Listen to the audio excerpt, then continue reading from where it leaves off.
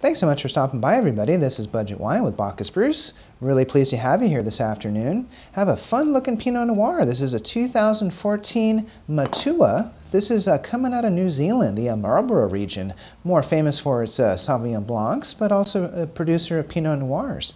Got this at our local grocery outlet here in Hayward for $4.99, and can't wait to try it. I certainly could use a little bit more knowledge on New Zealand Pinots. They're certainly an up-and-coming region, and let's jump right into it. So on the nose, have a really pretty cranberry component coming out. It's quite lovely and quite assertive, actually. I'm also getting a nice floral note, getting a little bit of violet, which is terrific. Also getting a touch of barrel influence, a little bit of char, which is something that I love in a Pinot Noir. So let's go ahead and see what we have on the palate here.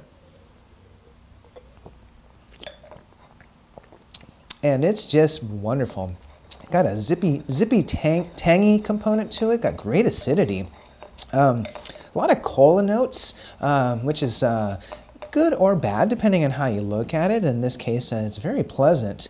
Kind of a sour berry component as well, which kind of leads into a little bit more of that barrel influence. I just love when winemakers can just get the right amount of oak into wine, because so oftentimes it's either overdone or underdone.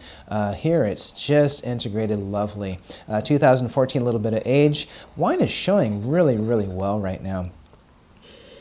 On the finish, it's kind of a lingering tartness, kind of almost like a sour cherry sort of thing. Not extremely long finish, but certainly noticeable and quite terrific. So I'm thinking this is probably going to show a little bit nicer with food, though it is very, very enjoyable by itself. So again, the 2014 Matua Pinot Noir coming out of New Zealand, $4.99 at the grocery outlet, and wonderful wine. Definitely stop by and grab a bottle, and thanks for stopping by. Budget Wine, Bacchus Bruce. We'll see you in the tasting room. Enjoy the rest of your day.